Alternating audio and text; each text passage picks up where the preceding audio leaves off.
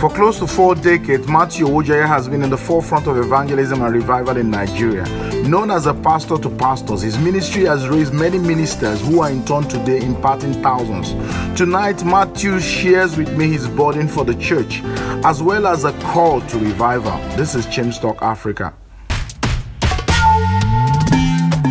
From Cape Town to Cairo and from Mogadishu to Dakar, this is Chimstalk Africa.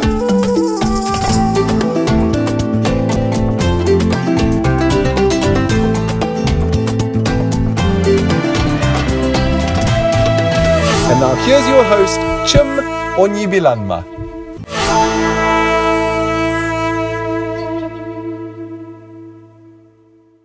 Welcome, dear viewers, to this segment of your show. Like I said in today's intro, I have the pleasure of having with me again evangelist Matthew Owojaiye, who is the leader of the Food for the Total Man Ministries in northern Nigeria.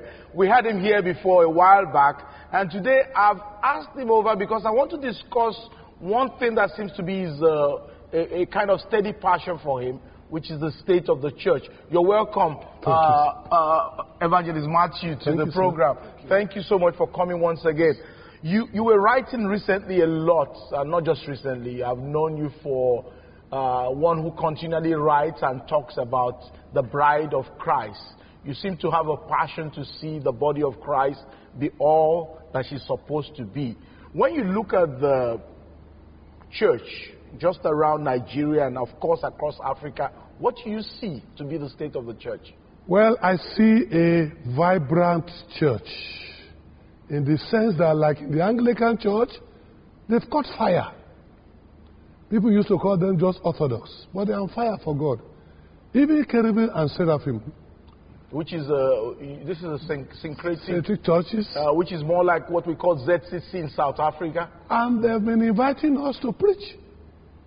They're turning to the Lord. Yeah, you do Holy Ghost baptism, you do deliverance, born again, inside their church. And the Baptists are very good in evangelism. Every church must open another church. And when they can stand on their own, you go and open another one, they too go and open another one. So we see there's a spread. So God is actually doing something in the midst of it gets to a stage where nearly in every street there's a church. Across the continent. Across the country. There are some places where you see 6 churches on a building, which is wrong anyway, because First Bank will never open 6 branches on one building. You're very right in that analogy. But like that, we are moving on. The villages are moving on. So we can see that the spread of the gospel. The gospel is going in places never and used then to there go are to. TV stations where people are preaching. So that if they cannot hear the gospel somewhere else, in the office they will hear. At home, in their bedroom, they could also listen to the gospel. So that they can bypass other obstacles and hear the gospel. This is going on in Nigeria. But of course, you said in what you wrote, you talked about the fact that despite all these great things God is doing, there's some things that give you concern. And one of the first things you pointed out is the issue of leadership. Can you explain what you mean by that? You see, we have Islam in Africa, coordinated the whole of Africa. We don't have Christianity in West Africa. You mean like our talking to each other, to ourselves? Yes, all the churches, the leaders in all the nations of West Africa, to even meet, coordinate, network, and also resist what Islam is trying to do. But we've always been divided. Yes, even inside we are divided. Everybody's building his own empire. And that's not it. That's not what God wants. Now look, in Khan, people misunderstood Khan. And Khan is the Christian Association of Nigeria, which is the umbrella body of all Christians in Nigeria. But they have a problem. They are not allowed to interfere on what you preach or you do in your church. It's just to gather together to meet with government or to face outside aggression. So Khan cannot tell you your doctrine is wrong. So that becomes a problem. In the Pentecostal Fellowship of Nigeria, which is the umbrella body of Pentecostal churches in Nigeria, okay? You don't have to register with them to function. You just register with Corporate Affairs Commission. So even if you're Pentecostal, Yes. you're not obliged to be a member Yes. of that. So It's by choice. They can't discipline you. Nobody can discipline you. Yeah, but what if you're the member? If they do that, you cut out of them and still continue. Now, you bring me to a point because you're part of the PFM. Yes. You're part of the foundation of PFM in Nigeria. And people seem to think that when it comes to the Pentecostal Fellowship of Nigeria, there's a lot of disorder, if you like. In recent times, there have been scandals of church leaders. And there doesn't seem to be a clear message coming from the leaders of the Pentecostal Fellowship of Nigeria, such as at least to make it clear that this is not right, or even some form of sanction. Even if it means saying to the person, you can't be part of our fellowship anymore if you don't change this.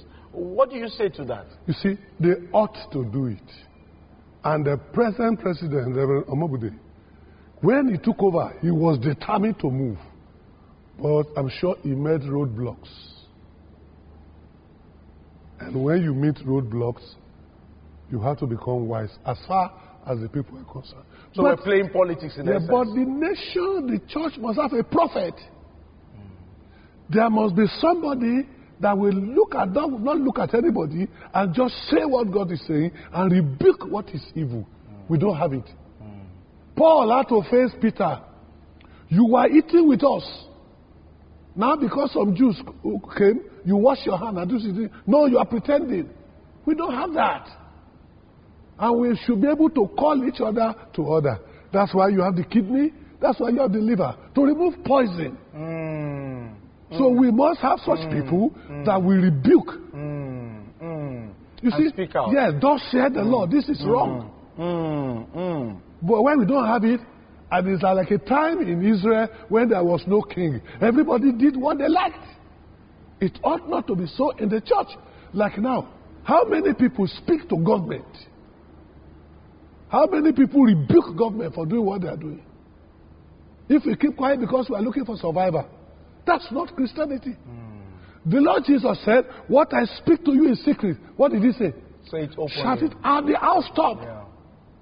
Raise up your voice like a trumpet and rebuke the evil in the land. The church failed. And this is one of the things you've been doing in recent times. Yeah, the church failed. But the church failed. You have been raising your voice. So they think that this is a madman living. So now that they think it's a madman living, that gives me freedom to say anything I want. And you said the last time you were on this show that you want to be remembered as a madman. I'm mad for who Jesus. kept speaking for Jesus. Yes. Tell me, you talked about the fact that the issue of doctrine in the church has been one of your concerns. You called it the unruly, uncoordinated doctrinal issues. Yes. Can you explain what concern you have about that? Well, what we mean is this. You see, the Holy Spirit can say, slap somebody, and he will get healed. Make sure it's the Holy Spirit that said it. And it cannot become a formula that you go around slapping everybody. The Lord Jesus did not use the same method for healing. Like now, we talk about seed faith. We preach it in error. It was not Peter that came to Jesus and said, take my boat and multiply fish. They say what you give God is what God multiplied to you. No. He gave Jesus his boat. How many boats did Jesus give Peter? Peter didn't need more boat. So Peter met the need of Jesus. Jesus met the need of Peter. There was no bargaining. And nobody else came to Jesus and said, take my boat and give me fish. No. Elijah and the woman of Zarephath. It was not the woman that said, I give you my last meal, you give me. No, it was the Lord that sent him to her. And Elijah did not go around all the other widows and say, this is nice. And I have anointing to collect your last meal and then give you. The same thing with Naaman. It was not Naaman that said, I'll bath in your river, you heal me. And all the lepers in Israel, Elisha did not go around. Say, I have anointing to send you to River Jordan. Yeah. So we've turned it. And we are making money with it. We are selling oil. I've asked them, Every two months, every 1 month, you are doing anointing service. Did the anointing of last month, did it expire? And where did we even get that from? It's not in the Bible. Look, there's anointing for the sick. There's anointing for consecration. But not one single place in the Bible where they gather every believer and anointed them. It's not in the Bible. And yet we've created it. We've created it. The anointing services. Now, firstborn redemption. Who told you that you are a firstborn, you have advantage? David was the lastborn. So, by our doctrine, David should be nothing. There's nothing like that. All of us are children of Jesus. And we create these doctrines, we teach them, they become part of the system. Yes. So much that nobody stops and says, what does the Bible say? Where did you get this? Like now, first fruit. Was it more than a basket of the fruits from your farm? It's basket full. But now you want to collect 1 month's salary and say it's first fruit. No, it's not in the Bible. Where did we get that even? You know, we are looking for ways of getting money. So we keep inventing new things. Because the churches, the members seem to be stingy. So we manipulate. And nobody can say, hey, that's an error.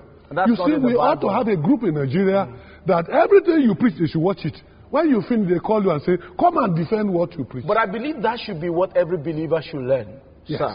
What I've emphasized on this show and what I want to say again, every believer needs to learn that we are called to be like the Berean Christians who went to search the scriptures. It doesn't matter whether you're 1 year in the Lord or one whole century. Let the Bible have a final say. Yes. So that even what we're saying on this show, you should take it and say, where is that in the Bible? It must become our way of life. That's the Christian life. Please go on. When we go for Bible study, we didn't come to hear your opinion. We want to hear, what did the king say? And Mary say, whatever he says unto you, do it. We don't question God. So you don't go to church and be giving your opinion. We don't want to know your opinion. What did the king say? Yeah. You know what we're going to do? We're going to take a break now, sir. And when we come back, we'll continue with this thing we're saying.